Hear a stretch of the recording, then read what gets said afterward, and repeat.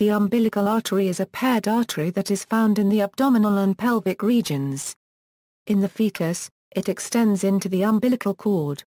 Structure development the umbilical arteries supply deoxygenated blood from the fetus to the placenta.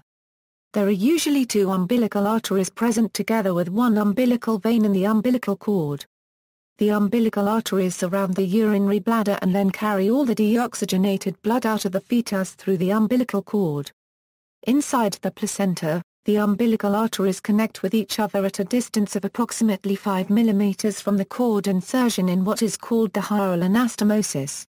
Subsequently, they branch into chorionic arteries or intraplacental fetal arteries.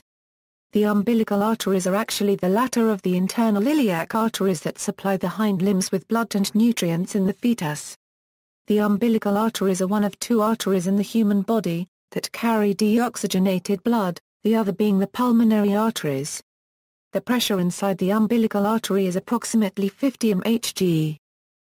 After development the umbilical artery regresses after birth. A portion obliterates to become the medial umbilical ligament.